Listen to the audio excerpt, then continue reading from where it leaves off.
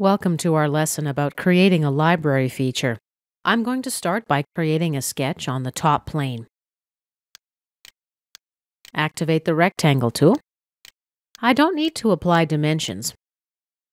I'm just simply going to exit my sketch. Even though we're going to use this feature in a sheet metal part, to create this feature, I'm going to use a regular extrude and a regular extruded cut. Let's go to the Features tab, activate the Extruded Boss Base command. 1 mm is good, and OK. And let's create a new sketch on this face for our cut. Right-click, New Sketch. I'll create a slot about here. Let's apply dimensions. We'll make the shorter side 10 mm. OK. By 45 mm. OK. Let's exit our sketch. Activate the Extruded Cut tool. I'm going to use a 1 mm blind extrusion for this example. Let's click OK. Now let's open the library. Pin it down. Open the Design library, Features, Metric, Slots. I'm going to grab Cut Extrude 1 from the Feature Manager tree and drag it inside this folder. Let's name it. We'll call it Slot 01. And click OK. Now we've got our new library feature named Slot 01. Let's create another document, a SOLIDWORKS part document. Right-click on the top plane and insert a sketch. I'm going to drop a rectangle about here. Exit the sketch. Go to the Sheet Metal tab and activate the Base Flange tab tool.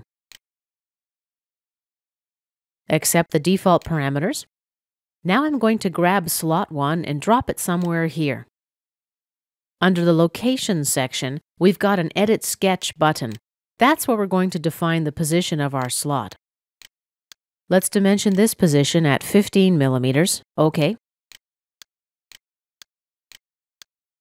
And 20 mm here. OK.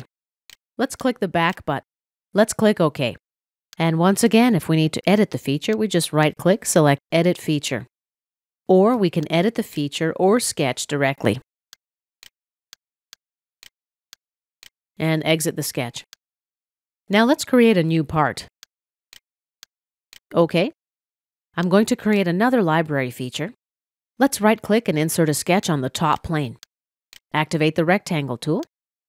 Drop it about here, no dimensions, exit the sketch. Go to the Features tab, activate the Extruded Boss Base command. 1 mm blind extrusion is fine, and OK. Now let's right-click on this face and create a new sketch.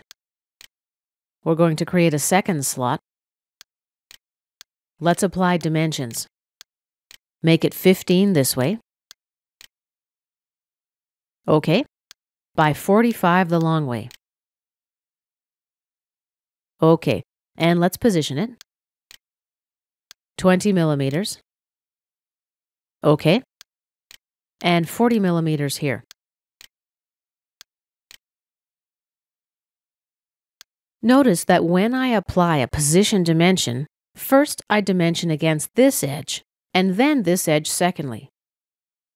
Let's exit the sketch. Activate the Extruded Cut tool. OK. And let's drag our new Cut Extrude from the Feature Manager tree to the library. I'm going to call it Slot 02. Let's return to our sheet metal part now.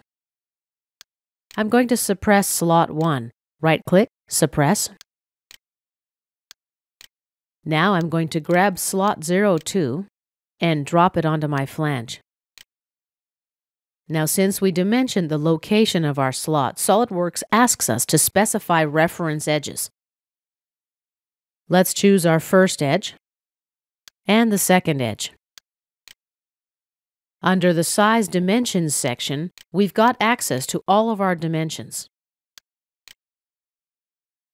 Here's the slot size. There's the location dimensions. And here's the depth. Let's click OK to accept, and let's suppress this feature again. Now I'm going to drag Slot 02 onto the graphic area. This time I'm going to select the reference edges in the wrong order. And let's take a look at the tree. Notice we've got warning symbols right next to our features. When I mouse over those symbols, I get an explanation of what's wrong and some suggestions. A solution can't be determined. Consider moving the sketch, adding more dimensions. Let's click OK, and let's go and edit our sketch. Basically here, I'm going to need to delete the position dimension. Or we can double-click the warning symbol. This will open the Sketch Expert. Let's click Diagnose. The results indicate that there are 6 possible solutions. Let's check out the first solution. Aha, the first one is to delete the position dimension. Let's accept it and then click OK. Now let's apply a new position dimension. Accept the default values and exit the sketch.